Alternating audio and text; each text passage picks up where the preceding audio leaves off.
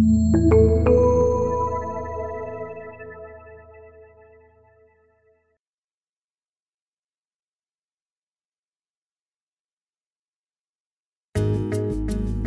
I am Tom and I am RTP author.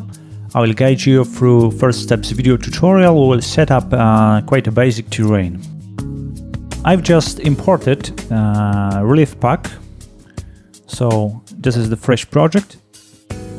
The first thing will be creating new terrain, just here.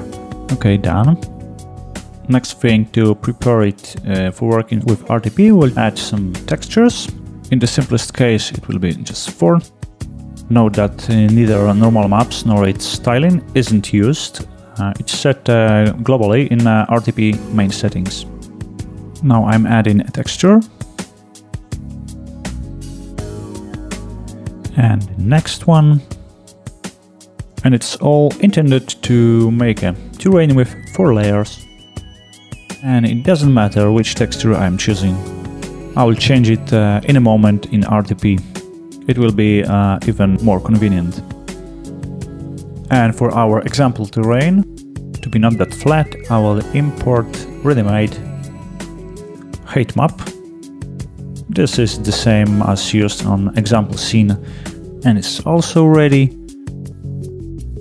And now we can add RTP component here from component menu.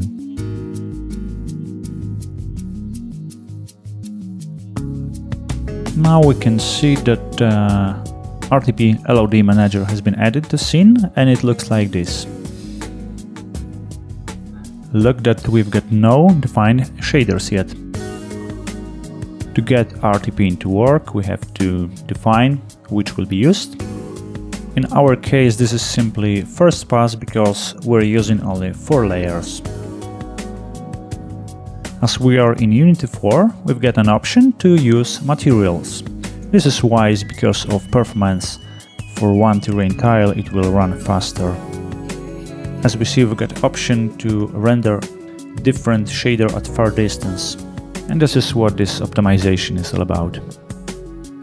Let's look at RTP first pass features. It's important that this option is unchecked, and this also. At first we want to use global color map. Now I'm recompiling shaders. It will take a moment, but you won't see it as I've made it before. And now we're actually ready to play with RTP. And this is how it looks like in RTP Script Inspector. In layer properties, we are ready to define actual detailed textures for layers. In our simple case, it can be just grass as a first layer. Next. Oops, it is wrong slot. The question is why the normal map looks like it shouldn't. For some reason it was uncompressed, but it now just works. And on this layer we will put, for example, some stones.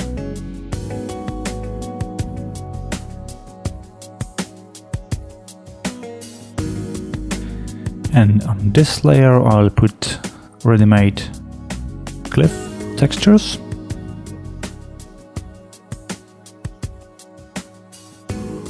And here we just leave this sand alone. Oops, my mouse is double clicking. Anyway, now it works like it should, except for global color map settings, which we are not using yet. That's why I am zeroing it. As RTP is built on the top of Unity's built-in terrain system, you can just use Unity's painting tools. Let's put some stones, some sand, some cliff texture. Yeah, and of course defining the whole terrain coverage with this method is a little bit inconvenient. and that's why I'll use built-in RTP Coverage Tool. I've just defined all layers active, and first grass layer will be fully covered. For the next one I'll use grayscale mask that has been prepared in World Machine. Oh, then the texture, okay. Oh, and that's what happened. Our grayscale mask is 1K, while our terrain control map has 512, while they both need to be the same. So now I can drag and drop it. Yeah, and for the next layer I will use the same texture, but this time it will be masked. So let's find this texture and put it on the mask slot. Yeah, and for the last layer we will use grayscale mask with sand coverage. Okay. Here we are. It's ready. Let's zoom in a bit. Yeah. Now terrain looks much better, but it is still far from being perfect. And what we will do now is preparing right distances and terrain detail tiling, let's say 4 meters, which means that 500 tiles will be spent over the whole terrain. Yeah, and it is important to keep it integer, because we could experience seams between adjacent terrain tiles in case we use multiple terrains. And now what we see and what we don't like is just this repeating patterns on the slope, which can be nicely hidden by some RTP options. Let's click on scene view, let's press L, and we are already on the layer. Now let's notice we are playing with UV blend options.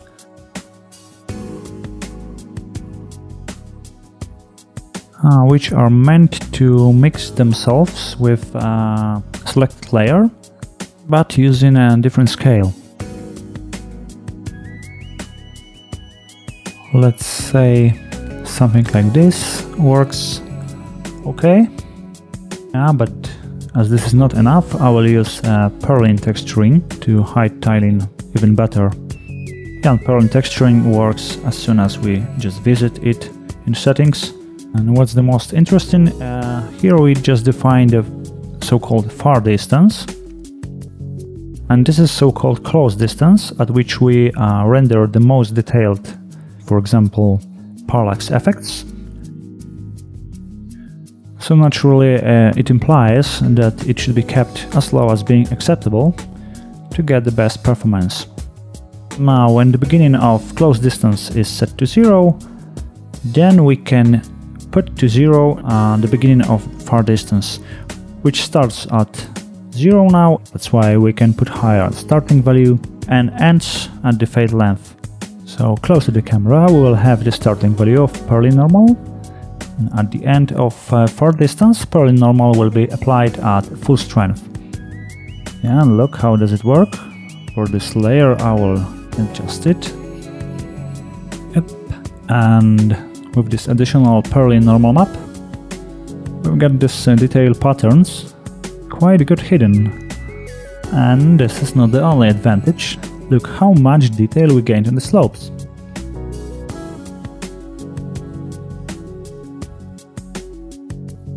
So, as RTP stands for Relief Terrain Pack, one of the main features that are unique is ability to use parallax shaders.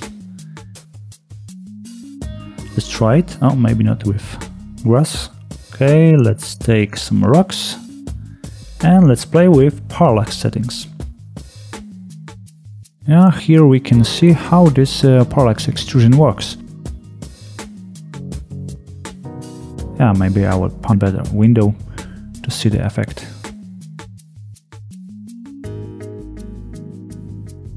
Yep, so look at the corner.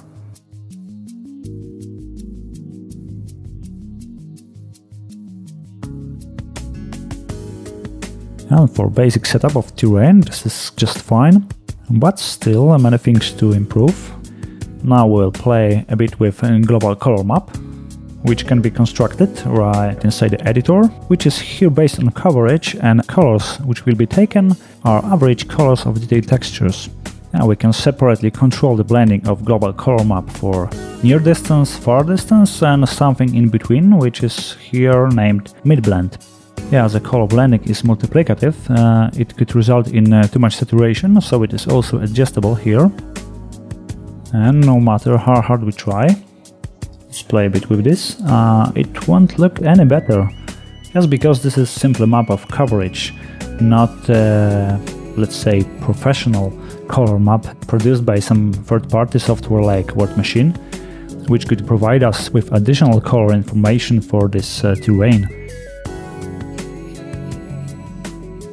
And that's why, for the sake of this tutorial, we will use ready-made global color map from a Word Machine with baked lighting information. And with such color map, our terrain looks instantly better.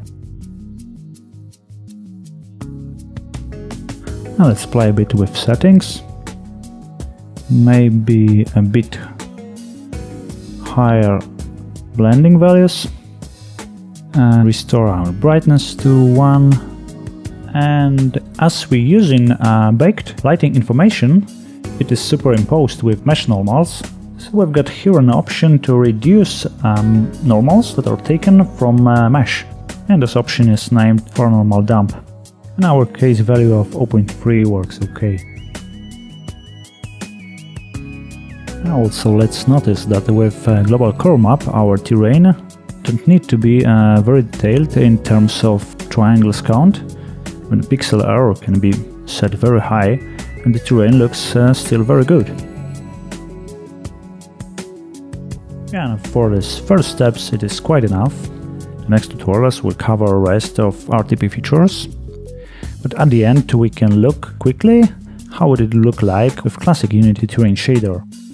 And as we see, oh oops, the difference is quite dramatic. And the opposite in RTP, even in this simple LOD mode, it looks very good. Yeah, because simple mode lacks only of parallax effects and advanced water.